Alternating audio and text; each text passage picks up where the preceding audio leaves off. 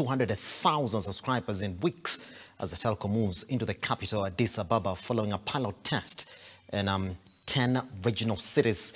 The telco's 2G, 3G and 4G mobile services are available in 11 cities, including the capital and the country's second largest city, Dawa. It is now officially formal. Safaricom has arrived in Ethiopia as President William Ruto arrived at Addis to witness the formal launch of the telco's operations. The plan is to be present in 25 cities by April 2023 to meet the 25 population coverage required under its license.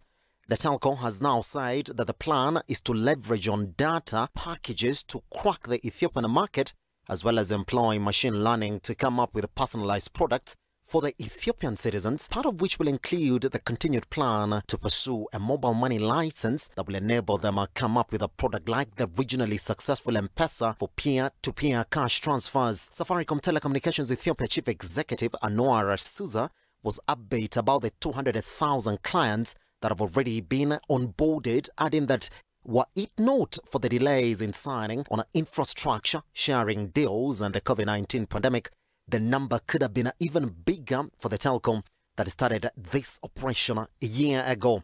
The company says it has hired 650 employees for the new operations, comprising 200 expatriates and 450 local workers, including 50 fresh graduates.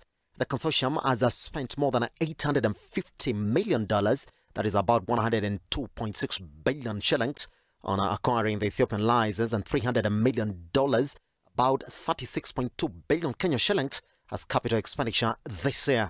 It has pledged to spend more than 300 million shillings annually over the next 3 years to meet network coverage targets under the Ethiopian license. For Local Business, Simba, Elijah Charles Kiag.